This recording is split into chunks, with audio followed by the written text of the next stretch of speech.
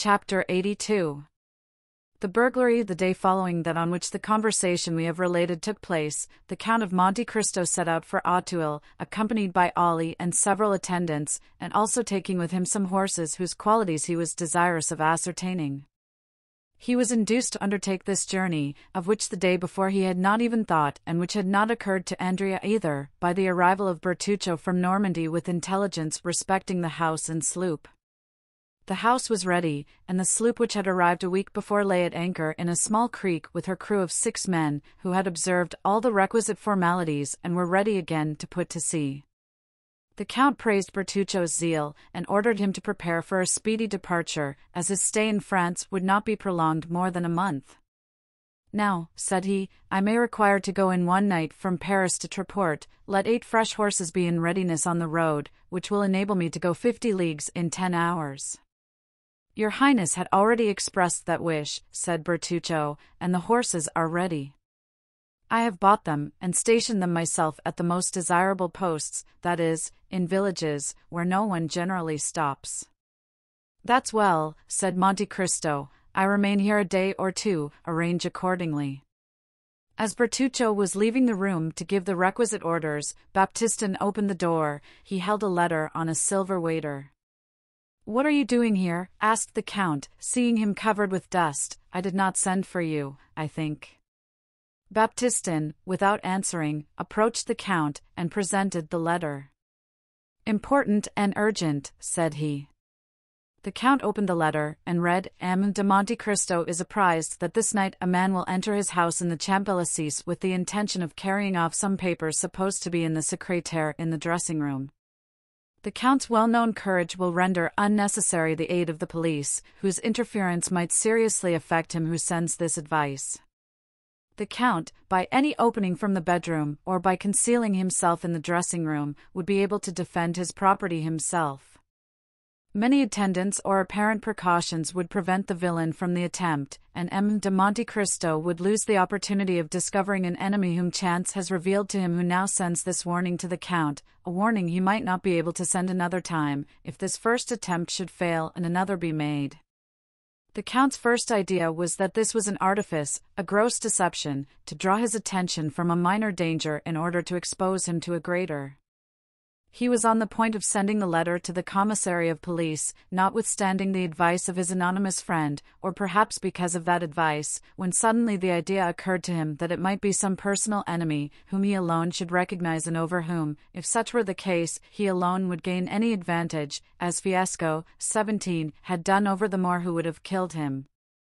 We know the Count's vigorous and daring mind, denying anything to be impossible, with that energy which marks the great man.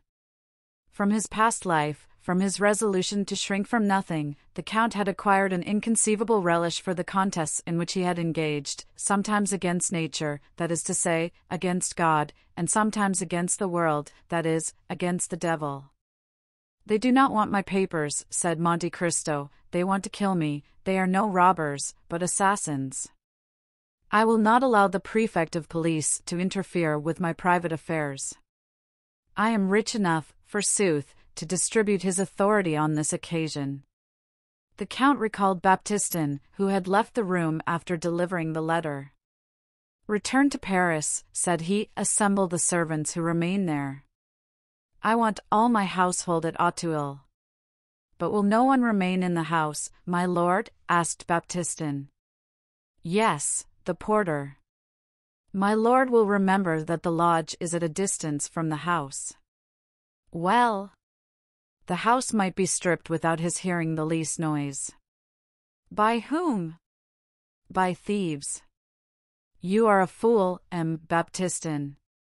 Thieves might strip the house. It would annoy me less than to be disobeyed." Baptistin bowed. "You understand me?" said the Count. "Bring your comrades here, one and all, but let everything remain as usual, only close the shutters of the ground floor."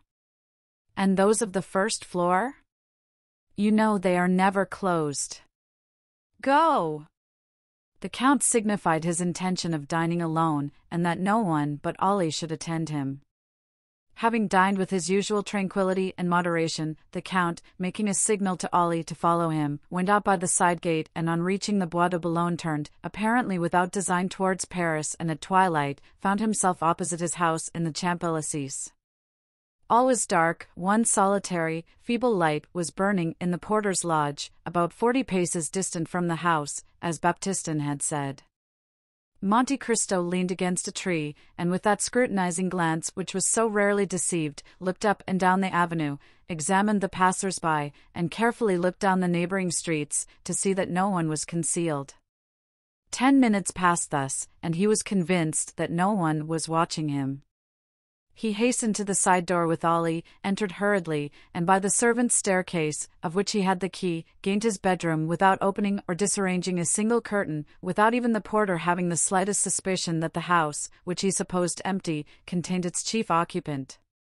Arrived in his bedroom, the Count motioned to Ollie to stop, then he passed into the dressing-room, which he examined. Everything appeared as usual, the precious secrétaire in its place, and the key in the secrétaire. He double-locked it, took the key, returned to the bedroom door, removed the double staple of the bolt, and went in. Meanwhile Ollie had procured the arms the Count required, namely, a short carbine and a pair of double-barreled pistols, with which as sure an aim might be taken as with a single-barreled one. Thus armed, the Count held the lives of 5 men in his hands. It was about 9:30. The Count and Ollie ate in haste a crust of bread and drank a glass of Spanish wine, then Monte Cristo slipped aside one of the movable panels, which enabled him to see into the adjoining room. He had within his reach his pistols and carbine, and Ollie, standing near him, held one of the small Arabian hatchets, whose form has not varied since the Crusades. Through one of the windows of the bedroom, on a line with that in the dressing-room, the Count could see into the street. 2 hours passed thus. It was intensely dark. Still Ollie, thanks to his wild nature, and the Count, thanks doubtless to his long confinement, could distinguish in the darkness the slightest movement of the trees. The little light in the lodge had long been extinct. It might be expected that the attack, if indeed an attack was projected, would be made from the staircase of the ground floor, and not from a window. In Monte Cristo's opinion, the villains sought his life, not his money. It would be his bedroom they would attack, and they must reach it by the back staircase, or by the window in the dressing-room. The clock of the Invalides struck 11:45, the west wind bore on its moistened gusts the doleful vibration of the 3 strokes.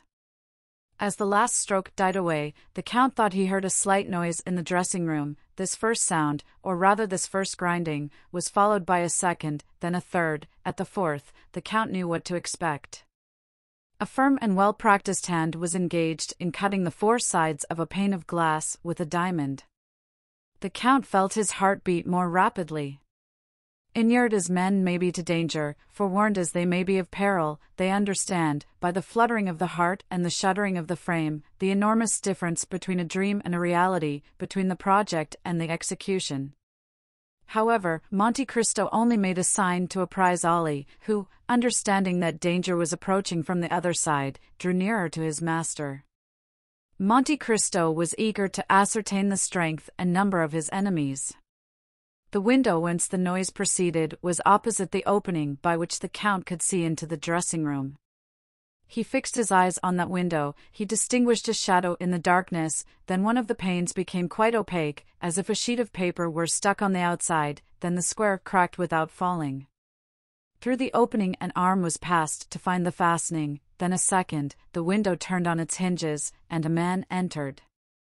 He was alone. "That's a daring rascal," whispered the Count. At that moment Ollie touched him slightly on the shoulder. He turned. Ollie pointed to the window of the room in which they were, facing the street. "I see," said he, "there are 2 of them, one does the work while the other stands guard." He made a sign to Ollie not to lose sight of the man in the street, and turned to the one in the dressing-room. The glass-cutter had entered, and was feeling his way, his arms stretched out before him. At last he appeared to have made himself familiar with his surroundings. There were 2 doors, he bolted them both. When he drew near to the bedroom door, Monte Cristo expected that he was coming in, and raised one of his pistols, but he simply heard the sound of the bolts sliding in their copper rings. It was only a precaution. The nocturnal visitor, ignorant of the fact that the Count had removed the staples, might now think himself at home, and pursue his purpose with full security. Alone and free to act as he wished, the man then drew from his pocket something which the Count could not discern, placed it on a stand, then went straight to the secrétaire, felt the lock, and contrary to his expectation found that the key was missing. But the glass-cutter was a prudent man who had provided for all emergencies. The Count soon heard the rattling of a bunch of skeleton keys, such as the locksmith brings when called to force a lock, and which thieves call nightingales, doubtless from the music of their nightly song when they grind against the bolt. "Ah, ha," whispered Monte Cristo with a smile of disappointment, "he is only a thief." But the man in the dark could not find the right key. He reached the instrument he had placed on the stand, touched a spring, and immediately a pale light, just bright enough to render objects distinct, was reflected on his hands and countenance. "By heavens!" exclaimed Monte Cristo, starting back, "it is—" Ollie raised his hatchet.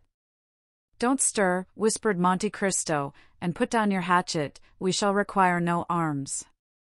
Then he added some words in a low tone, for the exclamation which surprise had drawn from the Count, faint as it had been, had startled the man who remained in the pose of the old knife-grinder. It was an order the Count had just given, for immediately Ollie went noiselessly, and returned, bearing a black dress and a three-cornered hat. Meanwhile, Monte Cristo had rapidly taken off his grey coat, waistcoat, and shirt, and one might distinguish by the glimmering through the open panel that he wore a pliant tunic of steel mail, of which the last in France, where daggers are no longer dreaded, was worn by King Louis XVI, who feared the dagger at his breast, and whose head was cleft with a hatchet. The tunic soon disappeared under a long cassock, as did his hair under a priest's wig. The three-cornered hat over this effectually transformed the Count into an abbé. The man, hearing nothing more, stood erect, and while Monte Cristo was completing his disguise had advanced straight to the secrétaire, whose lock was beginning to crack under his nightingale. "Try again," whispered the Count, who depended on the secret spring, which was unknown to the picklock, clever as he might be. "Try again, you have a few minutes' work there." And he advanced to the window. The man whom he had seen seated on a fence had got down, and was still pacing the street, but, strange as it appeared, he cared not for those who might pass from the avenue of the Champs-Élysées or by the Faubourg Saint-Honoré. His attention was engrossed with what was passing at the Count's, and his only aim appeared to be to discern every movement in the dressing-room. Monte Cristo suddenly struck his finger on his forehead and a smile passed over his lips, then drawing near to Ollie, he whispered, "Remain here, concealed in the dark, and whatever noise you hear, whatever passes, only come in or show yourself if I call you." Ollie bowed in token of strict obedience. Monte Cristo then drew a lighted taper from a closet, and when the thief was deeply engaged with his lock, silently opened the door, taking care that the light should shine directly on his face. The door opened so quietly that the thief heard no sound, but, to his astonishment, the room was suddenly illuminated. He turned. "Ah, good evening, my dear M. Cadaris," said Monte Cristo. "What are you doing here, at such an hour?" "The Abbé Busoni," exclaimed Cadaris, and, not knowing how this strange apparition could have entered when he had bolted the doors, he let fall his bunch of keys, and remained motionless and stupefied. The Count placed himself between Cadaris and the window, thus cutting off from the thief his only chance of retreat. "The Abbé Busoni," repeated Cadaris, fixing his haggard gaze on the Count. "Yes, undoubtedly, the Abbé Busoni himself," replied Monte Cristo. "And I am very glad you recognize me, dear M. Cadaris. It proves you have a good memory, for it must be about 10 years since we last met." This calmness of Busoni, combined with his irony and boldness, staggered Cadaris.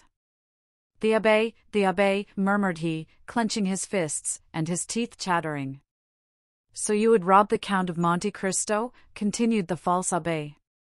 "Reverend sir," murmured Cadaris, seeking to regain the window, which the Count pitilessly blocked. "Reverend sir, I don't know, believe me, I take my oath, a pane of glass out," continued the Count, "a dark lantern, a bunch of false keys, a secrétaire half forced, it is tolerably evident." Catullus was choking. He looked around for some corner to hide in, some way of escape. Come, come, continued the Count, I see you are still the same, an assassin. Reverend sir, since you know everything, you know it was not I, it was La Carconte, that was proved at the trial, since I was only condemned to the galleys. Is your time, then, expired, since I find you in a fair way to return there? No, reverend sir, I have been liberated by someone. That someone has done society a great kindness. Ah, said Catullus, I had promised, and you are breaking your promise, interrupted Monte Cristo. Alas, yes, said Catullus very uneasily. A bad relapse, that will lead you, if I mistake not, to the place de Grève. So much the worse, diavolo. As they say in my country. Reverend sir, I am impelled, every criminal says the same thing. Poverty, pshaw, said Busoni disdainfully, poverty may make a man beg, steal a loaf of bread at a baker's door, but not cause him to open a secretaire in a house supposed to be inhabited. And when the jeweler Johannes had just paid you 45,000 francs for the diamond I had given you, and you killed him to get the diamond and the money both, was that also poverty? Pardon, reverend sir, said Catullus, you have saved my life once, save me again. That is but poor encouragement. Are you alone, reverend sir, or have you their soldiers ready to seize me? I am alone, said the abbé, and I will again have pity on you, and will let you escape, at the risk of the fresh miseries my weakness may lead to, if you tell me the truth. Ah, reverend sir, cried Catullus, clasping his hands, and drawing nearer to Monte Cristo, I may indeed say you are my deliverer. You mean to say you have been freed from confinement? Yes, that is true, reverend sir. Who is your liberator? An Englishman. What was his name? Lord Wilmore. I know him, I shall know if you lie. Ah, reverend sir, I tell you the simple truth. Was this Englishman protecting you? No, not me, but a young Corsican, my companion. What was this young Corsican's name? Benedetto. Is that his Christian name? He had no other, he was a foundling. Then this young man escaped with you? He did. In what way? We were working at Saint Mandrier, near Toulon.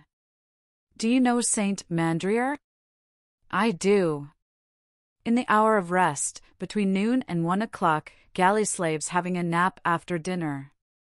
We may well pity the poor fellows, said the abbé. Nay, said Catullus, one can't always work, one is not a dog. So much the better for the dogs, said Monte Cristo. While the rest slept, then, we went away a short distance, we severed our fetters with a file the Englishman had given us, and swam away. And what has become of this Benedetto? I don't know. You ought to know. No, in truth, we parted at Hyères. And, to give more weight to his protestation, Catullus advanced another step towards the abbé, who remained motionless in his place, as calm as ever, and pursuing his interrogation. You lie, said the abbé Busoni, with a tone of irresistible authority. Reverend sir. You lie. This man is still your friend, and you, perhaps, make use of him as your accomplice. Oh, reverend sir. Since you left Toulon, what have you lived on? Answer me. On what I could get.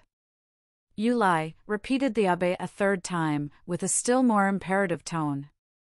Catullus, terrified, looked at the Count. You have lived on the money he has given you.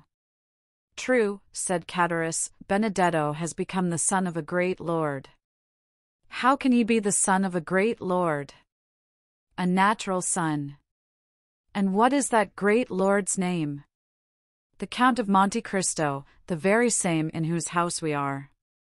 Benedetto the Count's son, replied Monte Cristo, astonished in his turn.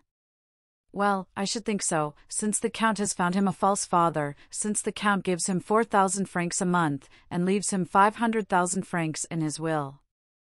Ah, yes, said the factitious abbé, who began to understand. And what name does the young man bear meanwhile? Andrea Cavalcanti. Is it, then, that young man whom my friend the Count of Monte Cristo has received into his house, and who is going to marry Mademoiselle Danglars? Exactly. And you suffer that, you wretch, you, who know his life and his crime? Why should I stand in a comrade's way? Said Cataris. You are right, it is not you who should apprise M. Danglars, it is I. Do not do so, reverend sir. Why not? Because you would bring us to ruin. And you think that to save such villains as you I will become an abettor of their plot, an accomplice in their crimes? Reverend sir, said Cataris, drawing still nearer. I will expose all. To whom? To M. Danglars. By heaven, cried Cataris, drawing from his waistcoat an open knife, and striking the Count in the breast, you shall disclose nothing, reverend sir.